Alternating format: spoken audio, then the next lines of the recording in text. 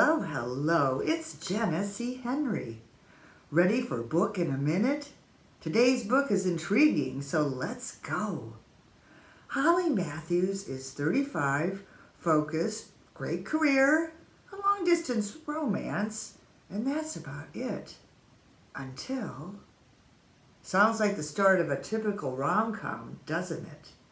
Except the next thing that happens to her in this engaging read isn't that she meets a cute guy or goes shopping with her gal pals.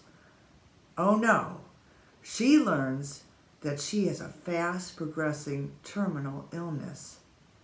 How will Holly handle knowing that her expiration date is now just 6 months away? How would you or I deal with such a lousy hand? Haven't we all had that thought after a near-miss accident or while waiting for test results?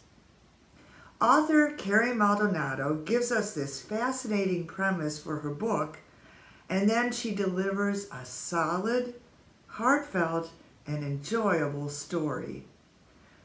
Holly does handle her news thanks to a grief group and its members, which include 2 quirky characters. Keep your eye out for them. You will enjoy the mystery of these 2 new friends. As Holly says, it took a death sentence to make me reevaluate. What will it take you?